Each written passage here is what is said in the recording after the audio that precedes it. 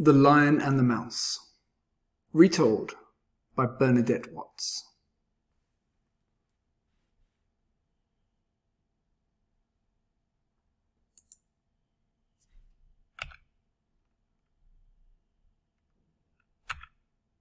The Lion and the Mouse.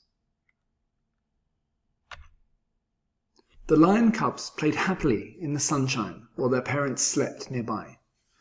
The day grew hotter and hotter, so hot that the cubs grew tired. One by one, they lay down to rest in the shade near their parents. Only one of the cubs kept on playing, despite the heat. When the blazing sun was at its highest, however, it was too hot even for him. So he padded over to a shady spot at the edge of the jungle and went to sleep. Suddenly, a little mouse scampered across the lion's paws, tickling him and waking him up. The lion cub snarled angrily. The mouse froze, too terrified to run away. "I'm sorry, I woke you," she said, trembling. When the lion saw that it was only a harmless little mouse, he smiled and said, "Off you go, little one. I won't hurt you." "Oh, thank you for sparing my life," said the mouse. "One day I will repay your kindness. If you ever need help, send for me." The lion laughed out loud. "I am much bigger and stronger than you," he said, "and soon I shall be even bigger and stronger. A mouse cannot help a lion." Then the lion stood up and stretched to show just how big and strong he was. Proudly he walked away. The mouse ran in the other direction. Years passed, and the cub grew into the biggest and strongest of all the lions. He was now the king of the beasts.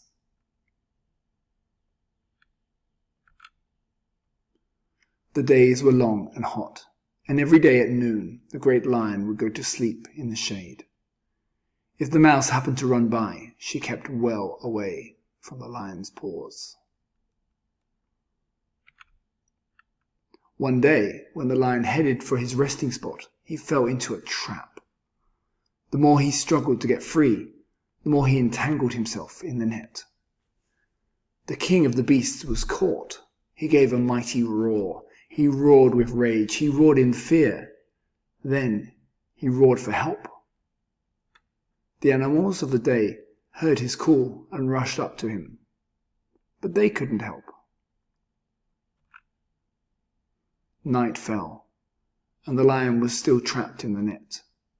The animals of the night crept up to see the captured lion, but they couldn't help him either. Early the next morning, the mouse appeared. "You called for me?" she asked. "I will help you, as I promised I would years ago." The lion looked at the mouse in amazement. "No one can help me," he said, "least of all you." The mouse started nibbling through the cords of the net, one after another. "Be patient, lion," she said. "Soon you will be free." Before long, the mouse had chewed a hole in the net, and the lion pushed himself through it. The lion was free. He stood before the mouse and bowed his head. "Thank you, little mouse," he said. "I will never again laugh at someone weaker or smaller than myself. To repay your kindness, I promise, I will always protect you." And so, the lion and the mouse remained the best of friends until the end of their days.